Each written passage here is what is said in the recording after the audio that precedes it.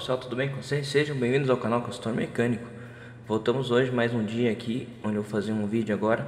Esse vídeo aqui eu vou fazer a pedido de um inscrito aqui do canal, um colega. O Daniel, ele me mandou um e-mail e depois mandou um WhatsApp com umas dúvidas que ele tinha recorrente a uma peça, um componente mecânico aqui, que é um retentor. Ele queria saber como fazer a modelagem dele aqui, né, no SolidWorks. Daí eu falei pra ele que tem algumas maneiras de como modelar essa peça, né? E eu vou mostrar pra vocês aqui algumas maneiras, tá? Umas bem rápidas e simples e outras um pouco mais complicadas, tá bom? Então vamos começar aqui, ó. Eu vou abrir primeiro o SolidWorks aqui. Já está aberto. Vou abrir aqui na opção de peça. Aqui. Eu andei um pouco afastado ultimamente, mas eu tô voltando agora pro canal, tá? Assim que eu puder eu vou estar colocando mais vídeos no canal, tá bom? Pra vocês poderem assistir, poderem aprender um pouco mais, tá bom? Dúvidas, podem sempre mandar mensagem pra mim, mandar e-mail se quiserem, tá? Qualquer dúvida pode mandar aqui, tá bom? Não tem problema. Se alguém quiser mandar um PIX também. Beleza, pessoal? Então vamos aqui, ó. O SolidWorks está aberto. Ele mandou essa imagem aqui, ó, né? Não sei se conseguem ver direito. Ele tirou de acho que de um catálogo, né? Essa seção, né? Ele perguntou, ele tem essa seção aqui. O que isso aqui significa, né? Ele quer saber como representar isso aqui num desenho, né? E daí o que acontece? Eu falei que isso aqui é um retentor de revolução. Então ele só desenhou metade dele porque ele mostrou como é a seção, que é a parte que importa, né? Onde ele quer mostrar onde tem a borrachinha, onde tem a molinha, como é que é feito a concha aqui, que é de metal, né? E o interno que é de borracha. Dessa linha aqui é uma linha de revolução, então essa aqui é a linha do eixo dele. E daí ele revoluciona em volta desse eixo, tá? Então essa metade aqui é igual do outro lado, só que espelhada, tá? A revolução. Então vamos redesenhar isso aqui. Eu só não tenho nenhuma medida disso aqui. Então acontece, eu vou abrir agora aqui a internet, vou pesquisar um retentor aleatório, só para ter umas medidas para a gente poder não ficar muito perdido, tá bom? Eu já volto. Achei aqui, pessoal. Vou mostrar para vocês aqui agora. Ó, achei na Magazine Luiza, né? O retentor que me passou é esse aqui, ó. Essa imagem aqui, bem parecida com essa, tá? O que acontece? Aqui tem as várias versões, né, diferentes formatos, né? E daí a linha de revolução é para esse lado, tá? Uma dica, o retentor, a linha de revolução é para onde está a molinha, tá? Que quase sempre é pro eixo, tá bom? A parte externa fica presa, o interno aqui é onde vai segurar o eixo ou a parte que vai rotacionar, que você precisa vedar, tá? Ó, deu pesquisando aqui, deixa eu ver aqui. Achei isso aqui, ó, retentor 5079 trílica, tá? Então tá, ó, tem a molinha aqui dentro, tá? Isso aqui é uma vista em 3D, tá? Alguém desenhou, depois empilhou ele aqui e fez um render dele, tá? Então isso aqui não é uma foto da verdadeira não, isso aqui é um render, tá? Daqui, ó, ele é de metal em volta, revolucionado, tá?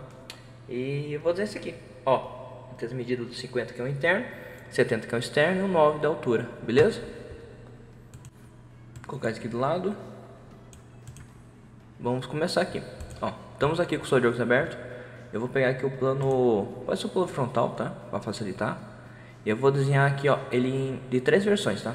Uma bem básica, bem rápida, para vocês poderem só desenhar, tá? O que acontece, ó? A versão rápida eu vou desenhar o seguinte, ó. Em vez de usar o plano frontal, eu vou usar o plano superior. Pego o plano superior, vem aqui, faz um esboço. Aqui, ó. Ó, essa é a versão rápida, tá? Isso aqui não é nada legal, não. Vamos botar o externo que é 70, o interno que é 50, um ressalto aqui de 9, tá? Pronto, fez um ressalto aqui. Daí o que acontece? O externo ele é um pouco arredondado, então vamos botar aqui um filete aqui de uns 3, tá? Aqui a parte interna é meio reta, só que ele tem um recortinho aqui. Então o que acontece? Vou pegar essa face, esboço, vou pegar um círculo aqui mais ou menos, tá? Botar uma dimensão aqui meio próxima, 54. Vou fazer um corte, tá? Aqui de uns 4, beleza? E agora daqui para baixo eu venho aqui e faço um chanfrim. Só para ficar meio parecido com ali, tá? Não é muito exato. Fazer aqui um chanfre de 2. Aí você vem aqui agora, soldagem, produção, cadê? Está em recurso aqui, ó, recurso, casca. Vem aqui, pega uma casca de 1,5 mm ou 1, clica aqui embaixo, ok. Pronto, tá feito um retentor bem básico, tá? Só respeitou as dimensões máximas, mínimas, tá? Que é o que importa. Ó, pode ver que o formato é bem parecido com o que você tem, né? Com o que você quer, tá? É parecido. É só para você ter as dimensões e poder trabalhar, beleza? Essa é uma versão bem básica de como fazer, tá? Eu usei o que? Só ressalto, ó. Usei só um ressalto. Fiz um ressalto aqui bem básico, né? Que é 2 círculos. Ressaltei por 9. Botei uma curvinha aqui em volta, um filete. Depois fiz um recortinho reto aqui só para ele fazer uma cavidadezinha pequena. E depois eu fiz um chanfro para ele fazer esse inclinado aqui dentro, tá? Né? Fiz um chanfro de 2, podia ser um pouquinho maior, um pouquinho menor, mas dá parecido. Depois fiz uma casca só para ele poder dar o stir, beleza? Isso é uma versão simples. Agora foi o seguinte, ó. Vou deletar aqui. E vou começar aqui agora outro. Vou deletar esse esboço. Plano frontal. Vamos fazer outra versão agora. Ó, fazer uma linha aqui de evolução, tá?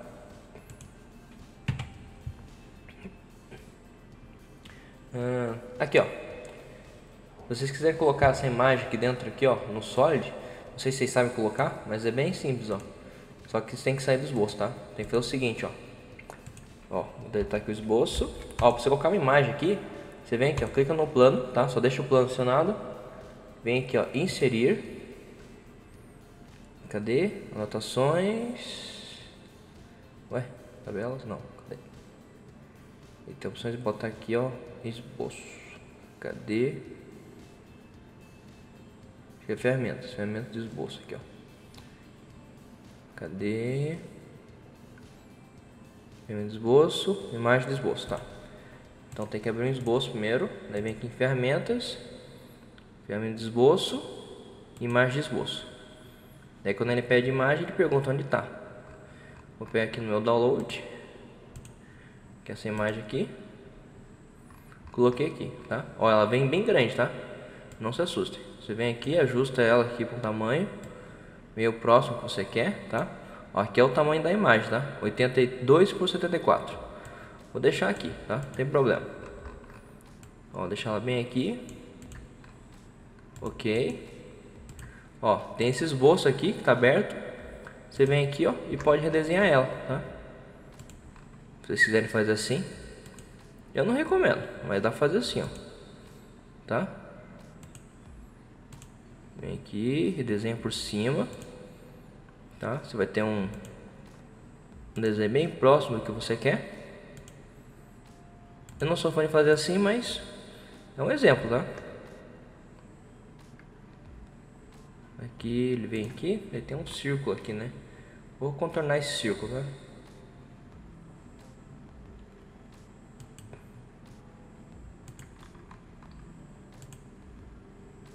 Aqui uma curvatura. Aí. Reto e desce reto. Pronto. Depois colocou aqui, você pode vir aqui, ó. Esse esboço aqui, ó. Dá 2 cliques rápido na imagem, puxa ela pro lado, tá? Se você quiser deletar ela, é só deletar. Clica nela aqui, ó. Deletar, sim. Aí você tem aqui o formato, né? Do desenho, beleza? Daí acontece, eu quero travar ela em relação às medidas lá, né? O que você faz, ó? Seleciona todo ele, aperta o botão direito, vem aqui, ó, bloco. Não, bloco não, faz o seguinte, ó. Vamos cotar ele só uma dimensão para ver como é que ele tá. Ó, esse daqui eu vou botar 9. Vamos ver como é que ele vai se ajustar. Ó, ficou com 9 da altura, tá? E agora a gente vai ver o seguinte, ó. Vou pegar todo ele. Versão de inteligente aqui. Opa, seleciona todo ele. Botão direito, vem aqui, ó, criar bloco. Dele fica todo travadinho, tá? Daí não vai mexer tão fácil. Daí você pode vir aqui e cotar ele, ó. Ó, quero do centro até aqui. Tem que ter 70, 35, né? Que é metade de 70. Tá bom? Vem aqui, bota aqui, ó, vertical. E é isso. Vamos ver agora daqui até aqui tem quanto? Ó, tem 26. Dá mais ou menos 52. Não, aqui tem 27, né? 27 vezes 2 vai dar 54. Então o interno tá com 54. Precisava de 50. Não tem problema, né? Pode ser. Aí você pode desenhar assim e fazer a revolução. Ele vem aqui, ó. Vem, faz uma linha de centro. Recurso. Aqui, cadê? Ressalto base evolucionado. Ele vai perguntar o que você quer revolucionar. Revolucionar em relação a essa linha de centro e ok. Pronto, tá feito um retentor. Bem básico, tá? Ó, o externo é de 70, respeitando. A altura aqui é de 9, respeitou. Só o interno aqui que ficou um pouco diferenciado, né? O interno aqui ficou com, deixa eu ver. Aqui tá com 57. Aqui tá com 53,9. Quase chegou no 50, tá bom? Mas é uma solução dependendo do que você quer fazer, tá? É uma solução bem viável, beleza? Agora vou fazer um outro exemplo. Esse outro exemplo é o que eu mais gosto. Você tem que desenhar mesmo, tá? Pronto. Plano frontal, vou abrir aqui um esboço nele. Vou fazer assim, ó, uma linha de centro. Pronto. Vou pegar agora aqui a linha e vamos desenhar. Ó, vou fazer aqui reto. Ele vem aqui curvado. Vem aqui reto de novo. Desce. Aqui, faz uma curva de novo. Pronto, isso aqui é a chapa de trás, tá? Ó, esses dois aqui eu vou selecionar, colocar tangente. Aqui tangente também. Esse com esse, ó, vai ficar concêntrico. E esse aqui com esse aqui vai ser igual, tá? Ele tem a mesma dimensão, tá bom? Vou colocar aqui, ó, 1 centímetro, beleza?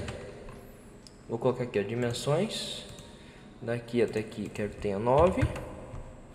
E daqui até aqui, quero que tenha... Ó, quando você pega uma linha de centro, se você puxar para o lado, tá? Ele vai dar o diâmetro. Então você pode botar cota de diâmetro, beleza? Ó, pegar aqui esse ponto, com isso aqui, deixar alinhado, tá? Agora aqui, ó, essa dimensão. Como eu sei que aqui tem que ter 10 no máximo, tá? Vou deixar isso aqui com 1,7. Porque daí o resto fazer de borracha, beleza? Daqui eu vou botar uma curvatura de uns 2. Recurso, ressalto base evolucionado. 360 graus, né? Ó, pegou a linha de centro. Ok. Agora vem aqui de novo, ó. Plano frontal. Outro esboço. Tá? Ó, vou pegar aqui, ó. Esse é a evolução anterior. Vou clicar aqui do lado. Clicar nessa daqui e vou converter. Daí eu vou selecionar todo ele e vou deixar para a construção, tá? Só para eu ter como ter base, beleza? Agora eu vou fazer o seguinte, ó. Vou pegar aqui uma linha. Vou selecionar daqui até aqui. E vou fazer a parte de borracha ali, ó. Vou mostrar para vocês o que eu quero fazer, tá? Ó, essa parte aqui, ó. Essa parte em preto agora eu vou desenhar, tá? Eu desenho essa parte reta aqui, agora eu vou desenhar essa parte preto. Ó, a parte metálica ela quase vai até o final, então como daqui até aqui tem 9, eu vou deixar depois ali, eu vou mexer no desenho interior, né? E eu vou deixar daqui até aqui com uns 7,5, uns 8, tá? Dessa parte de borracha, beleza? Agora é só fazer o perfil. Vem aqui. Esse é um trabalho meio milimétrico, né? Você fazer com calma, sem muita pressa, tá? Então você chega num resultado bem legal. Aqui, vem pra cá, sobe reto, vem aqui. Ela vem um pouco inclinada aqui, assim, ó. Aqui faz uma curva.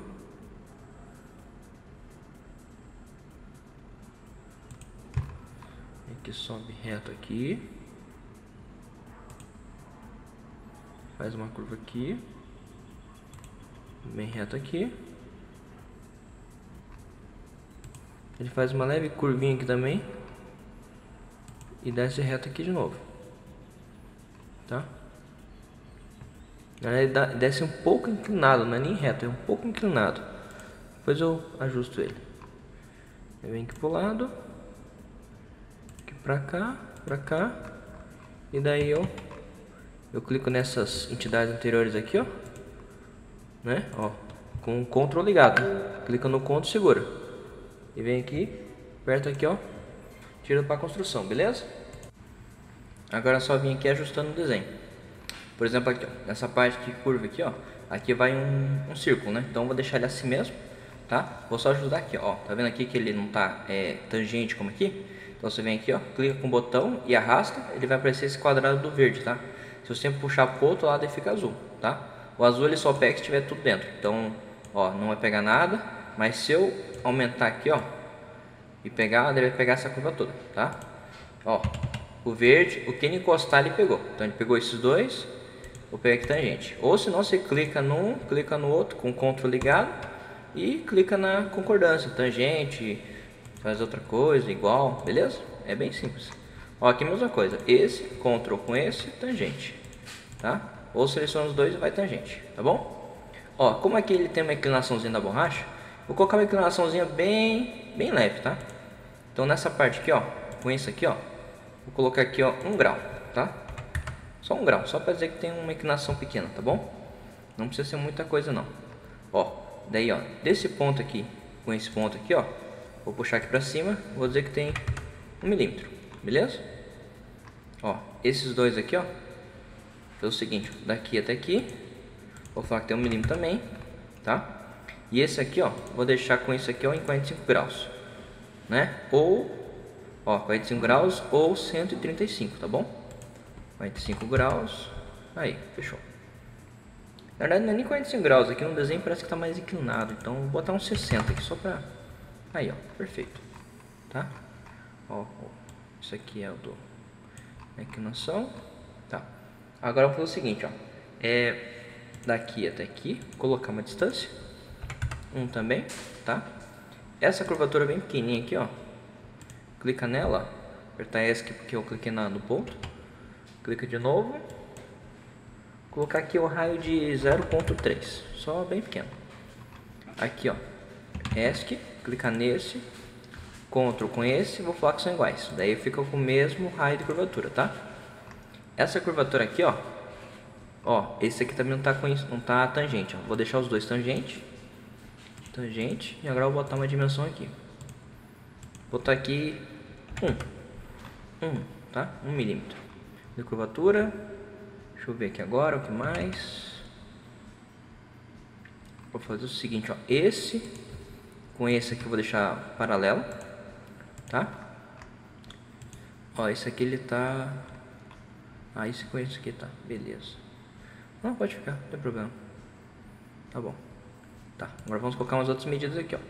Ó, essa altura aqui, ó, de distância, vou colocar aqui uns 2, só para ter diferenciação. Aqui vou botar 1. Essa curvaturazinha pequena aqui, ó, desse raio, vou botar aqui 0.4, tá? E agora é o seguinte, ó, esse ponto aqui, vou puxar um pouco mais para trás aqui, ó. Deixa eu ver aqui se eu consigo. Não deu ainda. Então tá. Dimensão inteligente, ó. Ó, desse ponto aqui, ó, até aqui, né? Até o centro teria que ser aquele espaço que é o de 50, né? O que acontece? Como essa parte de borracha, onde ele vai encostar, ele pode deformar, então eu vou colocar esse ponto aqui, ó, que daí ele fica como um pouco de... como é que fala assim? Ele fica um pouco de colisão, só que como ele é borracha, ele vai ficar um pouco pressionado, então não tem problema. Então aqui, ó, ele teria que ser 50 de diâmetro, só que eu peguei o raio, então é dividido por 2, tá? 25, tá bom? Agora o que a gente vai fazer aqui agora? Vamos cotar o resto que precisa cotar. Ó, vou botar uma dimensão aqui, ó, daqui até aqui, vou colocar 4. Isso aqui é meio no olho mesmo, tá? Ó, esse aqui eu vou tirar esse tangente aqui, vou puxar um pouco pro lado, colocar uma dimensão aqui entre esses dois de 110 graus, tá? Vou cotar daqui até aqui. 1. Vai ficar um pouco para baixo. E deixa eu ver aqui. Não, de 110 não, vou botar 100. Ele fica um pouco mais curvado. Isso, perfeito. Dimensão inteligente. Vou botar aqui 0.3. Isso. Tá, agora deixa eu ver o que mais. Ó, na dúvida que você tiver que fazer, ó, clica no ponto e puxa. Vê pra onde ele vai, tá? Bom. Aqui, ó.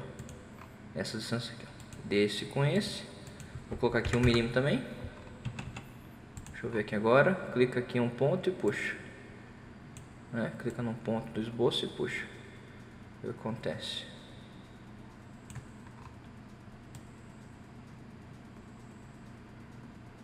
Ó, tá vendo como ele tá acontecendo? Tá mexendo? Não tem problema. Vou deixar assim. Agora eu vou colocar essa cota aqui, ó. Ó, vou botar uma angulação aqui de 15 graus, tá bom? Vou botar aqui, ó, a distância, deixa eu ver aqui agora, desse aqui com esse. Como é que eu vou pôr isso aqui? Deixando assim. Eu vou botar onde ele tá aqui mesmo, só pra ver se consigo travar ele, tá? Ó, esse com esse aqui vai ter uma regulação de abertura. Vou botar aqui, ó, que tá com 13 graus. Vamos botar 10. Pra ver se fica. Perfeito, 10. Né? De 10. E agora vem esse ponto aqui, ó, que ele tá meio solto, tá vendo? Tá solto? O que acontece? Eu vou deixar ele um pouco mais pra frente aqui. E eu vou fazer o seguinte, ó. Esse ponto, não, melhor ainda, linha do centro. Esse ponto com esse, tá? Daí eu vou clicar nessa linha, Ctrl, esse centro aqui, coincidente, tá? Ele fica tipo uma meia lua. Então a gente chega aqui, faz a curvatura e fica aqui essa bolinha, tá? Tranquilo? Ó, tá todo travado o esboço, tá? Tem bastante cota, dá pra ver que tem bastante cota, tem bastante detalhes, né? Mas isso aqui é o seguinte, depois que você fez esse primeiro, travou tudo isso aqui, ó. Quando você for redimensionar essa peça aqui, ó, você só vai mexer o quê? No diâmetro maior, tá? A distância maior aqui, porque daí aqui, ó, se você modificar esse valor aqui para uns, vamos dizer aqui, ó, 20, eu vou puxar para frente, né? Vamos botar aqui, ó, 28. Ó, ele foi para trás, beleza? Mas ele fez em relação àquela do curvatura aqui atrás, tá? Ah, falando nisso, eu acho que aquela curvatura que eu fiz aqui atrás da chapa, né? A revolução da chapa, eu acho que tem que ser feito depois, não primeiramente. Então, teria que só inverter a posição, beleza? Vou botar aqui, ó, 25. Quando fala em inverter a posição, é isso aqui, ó. Você vem aqui na revolução, deleta ela, tá? Vem aqui nesse esboço. Aqui nesse esboço 5 aqui, ó. Aqui tem uns valores, né? Tá, vamos ver aqui, ó. Não consigo tirar aí pra baixo, beleza? Então o que eu faço? Vou clicar aqui nele e vou deletar. Só que se deletar, ele deleta outro. Então Ctrl Z. Esboço 1 aqui, tá? Esse aqui eu vou cortar ele. Tá vendo onde tá essas bolinhas aqui, ó? Esse aqui. Então você vem aqui, ó, deleta esses aqui, ó, esses quadradinhos, esses cubos, tá? Esses cubos aqui, ele tá pegando a mesclagem do anterior. Então você vem aqui, deleta ele, que daí ele vai tirar a mesclagem anterior. Daí você pode apagar o esboço anterior sem dar problema, tá? Isso é porque eu fiz o converter entidades, tá? Converter entidades aí para essas bolinhas. Pronto. Pronto, tirei. Agora eu posso vir aqui, sair do esboço. Vem aqui e deleto. Pronto, deletei. Agora vem aqui de novo. Tô cortando aqui, né? Fazer o seguinte, ó. Daqui até aqui, colocar 1 grau, 1 milímetro, tá? Agora eu vou fazer essa altura aqui. Desse com esse tem que ter 9. Tá bom? Ó, esse aqui já deu uma zicada de leve. Você vem aqui, pega esses dois, tangente, esses dois tangente e pronto. Esse também com esse tangente, tá? Aí. Esse aqui, ó, com esse aqui, ó, iguais, tá? Esses dois aqui tangente também. Ó, pronto, tá voltando a travada, né? Esse aqui na vertical. reto, esse na horizontal, reto, esse também na horizontal, esse aqui também na vertical. Deixa eu ver aqui, esse com esse aqui, ó, concêntrico, travou. E agora vamos cotar esse aqui, ó. Esse daqui é 1 milímetro, 1 milímetro. Pronto. Agora vamos ver se eu consigo travar o esboço totalmente, né? Essa linha com esse, coincidente. Pronto. Olha que travou. Agora vamos vir aqui, clica no ponto e puxa. E o que tá mexendo, tá vendo? O que tá mexendo? Esse comprimento aqui, ó. Então, esse externo tem que ter aqui, ó, 35, tá? E aqui, ó, essa curvatura aqui. Esse aqui externo eu vou botar com 2. Perfeito. Beleza? Bem tranquilo, né?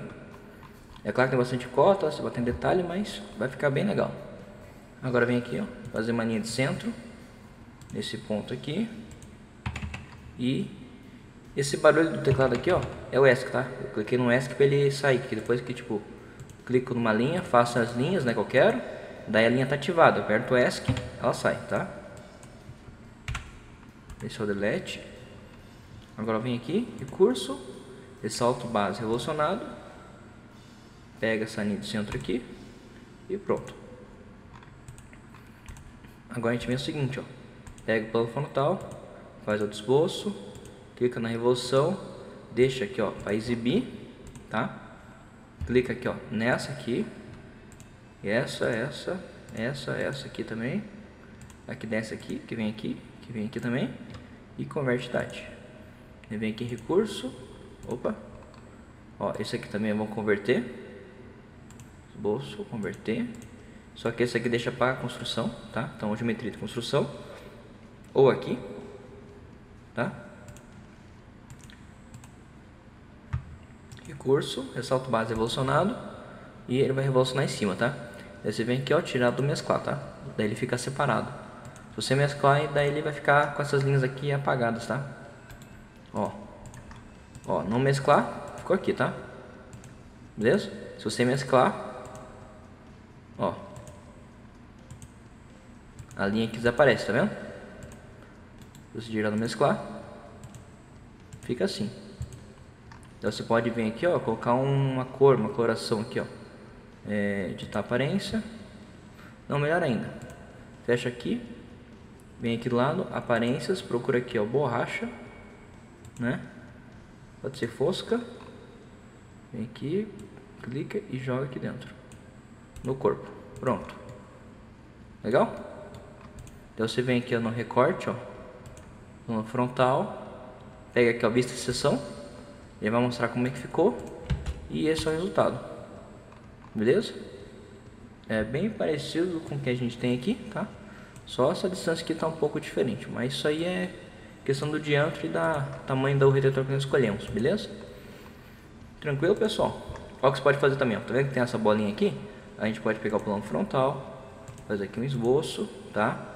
Vem aqui na primeira revolução, clica para exibir, né? Que foi o que nós detalhamos bastante. Vem aqui, faz um círculo, pega esse ponto aqui, ó, né? Deixa aqui com isso aqui, deixa aqui, ó, o radial, tá? E vamos fazer uma linha de centro aqui. Eu que já tenho aqui, mas tudo bem. Recurso, salto base revolucionado, de novo, ó, tá vendo? Não mesclar o resultado, ok. Prontinho. Ó, vou cotar esse esboço, fechei ali, pronto. Ó, agora pressa aquela molinha, a chapa traseira e aqui o negócio, beleza? Ah, eu quero deixar a chapa mais fina. Dá dois cliques aqui nela, né? Aqui na borracha. Opa. Aqui, ó, esse 1, né? Bota aqui 0.7. Beleza, pessoal? Então é isso. Salvar aqui. Deixa eu salvar aqui no documentos, canal, nova peça, pasta. Retentor. VA. Retentor. VA.